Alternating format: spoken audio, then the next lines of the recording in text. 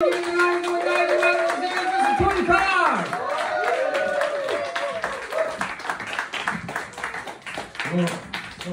we all doing? Yeah.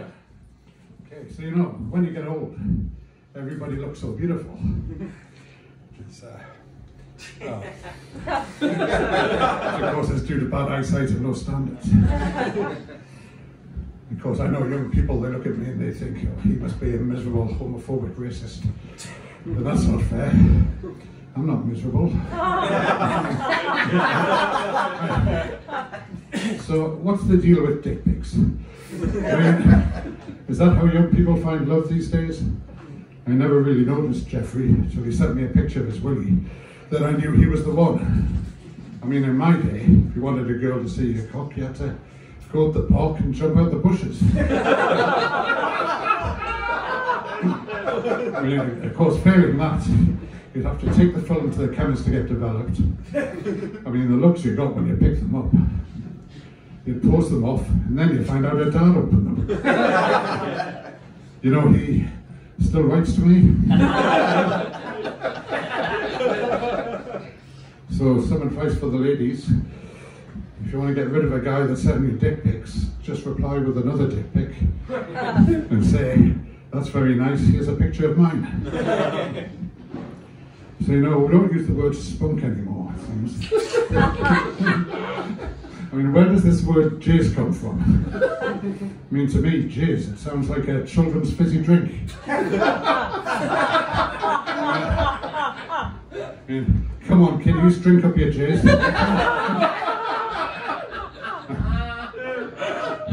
I mean, oh, talking of jizz.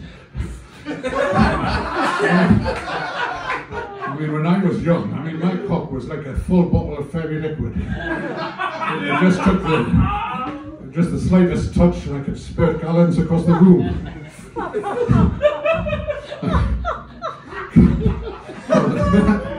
Of course, now it's just like trying to get that last bit of ketchup out of a glass bottle. Right? Come on, you bastard, I know there's something there somewhere.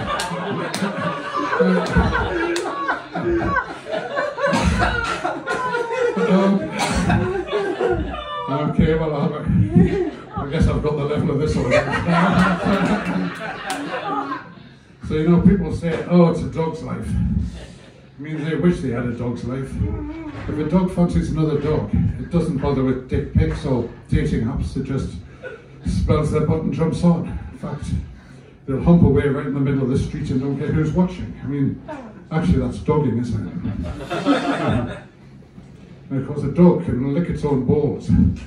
I mean, face it guys, if you could lick your own balls, you'd never leave the house. And you know what you're supposed to do if a dog bites you and doesn't let go? They say you're supposed to stick your finger up its bum. I mean, who came up with that? I don't know how they did it, but it must have been a dog. Because if I was a dog, I'd be biting people all day long.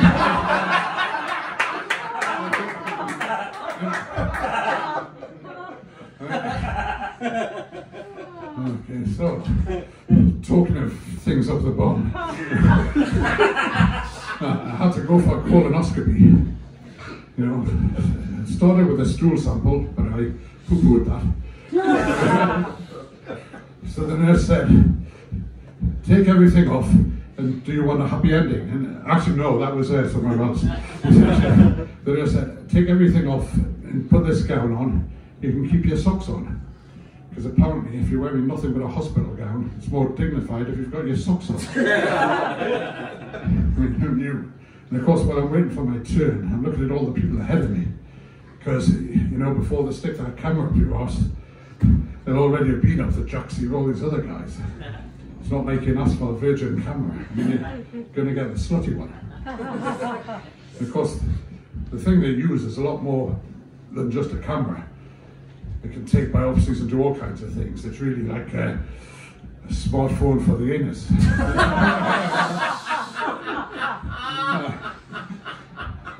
Of course, it does have a light on, because it does literally have to go where the sun don't shine. Of Of course, then I had to go for an operation. The nurse said, "It's time for your enema, Mr. Carr." Thank God, they always want to stick something on my bum. And it's just like boarding school. I gather there's a dodgy place in Soho where you get something similar for £50. 79 now, actually. Well, I guess you don't have the loyalty card.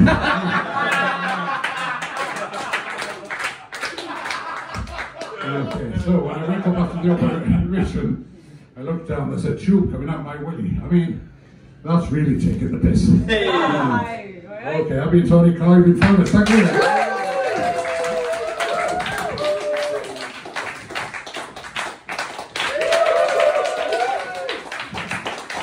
Mr. Tony Carr there, ladies and gentlemen.